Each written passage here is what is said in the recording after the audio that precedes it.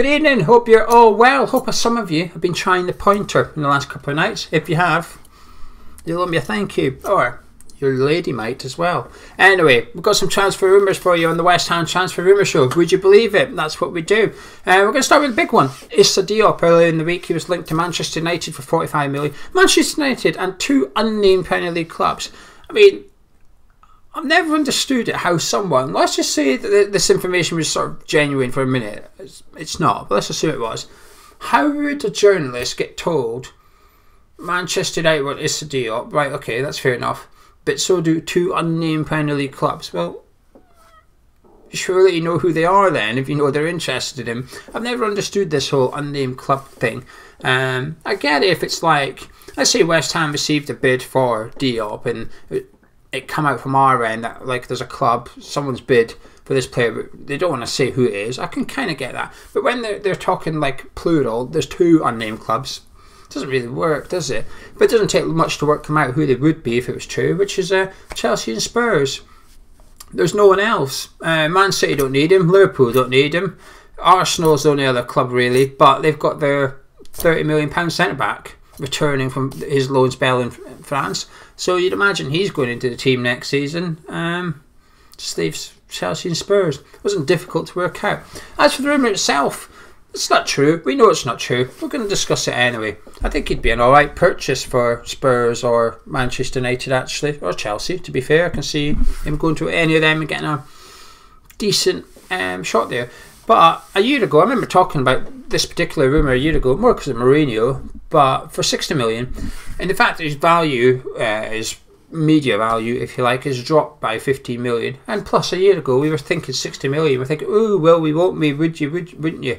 And there was a fair fee, I think, a year ago. But now it's 45. It seems quite high, doesn't it? A bit too expensive. I think that reflects two things. I think that reflects the transfer market in which we are in now, in the fact that every club's poor, and his form over the last season, his whole season's performance.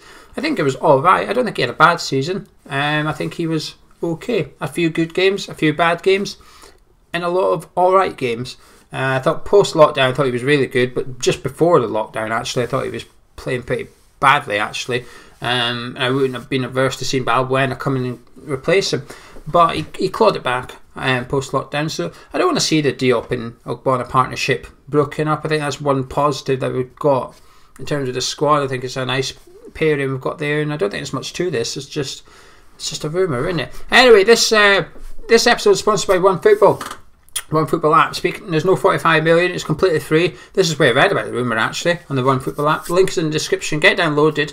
It sort of interacts social media, not social media, but it allows you to have a little profile on it, so you can customise what you want to get through to your phone, and when you go on and you check your feed, you get for the club or country that you've subscribed to essentially, and then you get rid of them if you want to. So I get the West Ham news articles, notifications to my phone and stuff, so if there's anything juicy, pick up my phone, push the button, and there we have it. Free, completely free. I ain't paying for anything, I'm Scottish. Links in the description below, get it downloaded.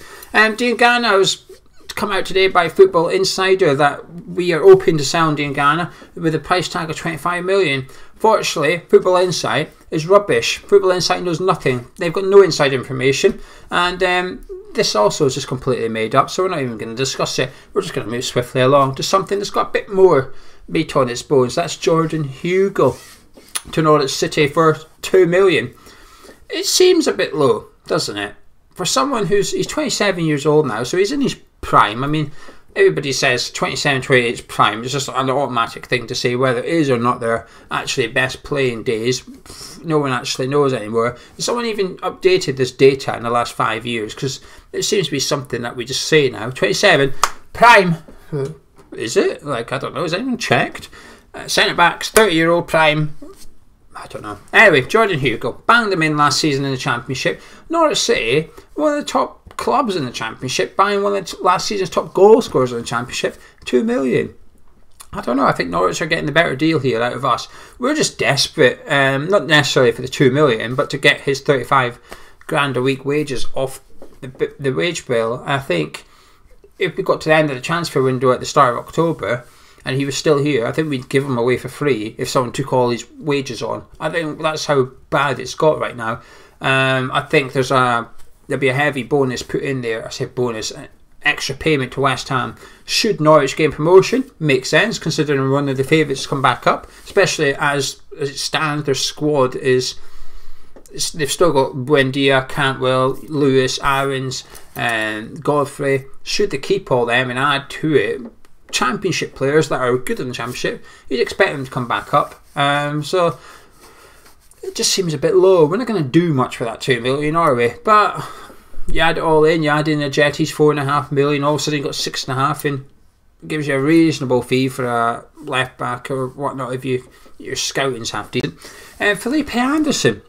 This is one rumour that's just not going away, is it? It's been sparked, or it's been fuelled, if you like, by the fact that Felipe Anderson's not been in any training photos from Scotland. West Ham at the minute are in St Andrews up here, and Felipe Anderson's in no photos. Now, for context, either is Ogbonna or Diop, but the in the nose have suggested that Felipe Anderson's still in Italy. Now, why that is, we don't know. He could have had an extended holiday. He could have tested positive for all we know, and therefore he's quarantining. We don't know why. He might not even be there. They might be wrong, but he's not in the training photos. There's a lot of rumours that Lazio want him back now. He was linked with Arsenal. We'll discuss that, but the Lazio thing's the one that's starting to gain a little bit of traction. The fee's been banded around as 20 million. Bear in mind, we probably still owe Lazio 20 million for Felipe Anderson. I'd be a bit sort of curious as to how that's going to work. Are they just going to call it quits? Spit shit, quits, no money, we don't owe you anything anymore and you can have the player back? Or are we going to pay them 20 million, they're going to pay us 20 million kind of thing? I don't know. It's all hearsay, isn't it? But I get the impression we're desperate to sell Felipe Anderson and use that money that we get in or free up to bring in players that David Moyes wants here. I think 20 million is quite low, to be honest with you, especially when you consider that we've paid whatever you want to believe, 36 to 42 million. It's in that bracket anywhere. Whatever figure you want to pay, even 36, it's not a great look, is it, paying that much and then selling them for 20? But we're desperate. We're desperate to get rid of him. We've got a bit of a problem. I say problem. Every club does, because unlike the last couple of seasons, we now have the transfer window open when the season begins. So we will play our first 3, 4, 5 games whilst the transfer window is still open. And if on match day 1 we play Newcastle and Felipe Anderson is an unused sub, match day 2 comes along, we play Arsenal, Felipe Anderson is still an unused sub, his value is going down, his value is decreasing straight away, because already you know that David Moyes does not want to play him. So I think for players like that, should Moyes not play him, you're going to want to get rid of them before the 12th of September, which makes sense because you then want to get players in and stuff. But time's running out, isn't it? I mean, what's today's date? I don't know. I don't know what the date is. The 20th today, isn't it? So what's that? 3 weeks on Saturday, season kicks off. It's not long. It's not long. Right, we've got some players here. I don't know who they are, and I don't know how you pronounce them, but I'm going to do my best. But in case you're thinking, who are they? I put the links to their player profiles in description. So have a little look and click on them and you'll be able to see. So we've got Omar Colley, the Sampdoria centre-back. We've been linked to him. Laurent Moron, this Real Sociedad striker who seems pretty decent enough. It's 10 and 26 or something last season for Real Sociedad. Touted at around about 10 million, which we know we need a striker. But I'm sort of dismissing these a little bit, to be honest with you.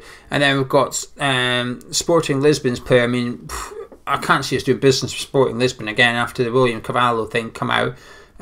We've seen the emails, haven't we? It's threatening behaviour. They called Sporting Lisbon, then called them liars and dildo brothers. So I don't really think we're going to be on good terms with them. But pardon me, we're being linked to Jovan Cabral. I don't know. Never heard of him. Never heard of these players, I'm afraid. But the links to their profiles is below if you wish to check them out. Anyway, I think that's pretty much it for the Transfer Rumour show tonight, ladies and gentlemen. There's not too much going on. Anthony Robinson has joined Fulham earlier. So that's interesting because we can rule him out of the transfer targets, although I think we already had.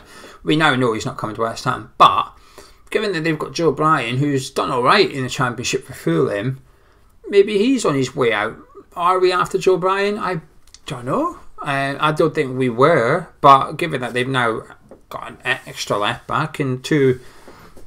I don't know, it's just an interesting move by Fulham, I think. So there might be some movement there. But that's about it, really. That's there is a few other transfer targets, the rumours going around, but we already discussed them. We're still being linked to Ollie Watkins. We're still being linked to Eze of QPR. Benrahma of Brentford. We're playing Brentford, aren't we? Next Saturday, I think it is. Yeah, next Saturday we're playing Brentford, so that'll be interesting. We've got our first friendly on Tuesday. Friendlies. Ipswich and Wickham. We're playing Ipswich and Wickham on Tuesday as well. So interesting stuff. The pre-season is now here. It's now alive and kicking. Time to get some players in, hopefully. Anyway, I'm going to disappear. So, thank you for joining me on this transfer show. If you enjoyed it, drop a like on it, subscribe when you're out here. I'll catch you in a bit.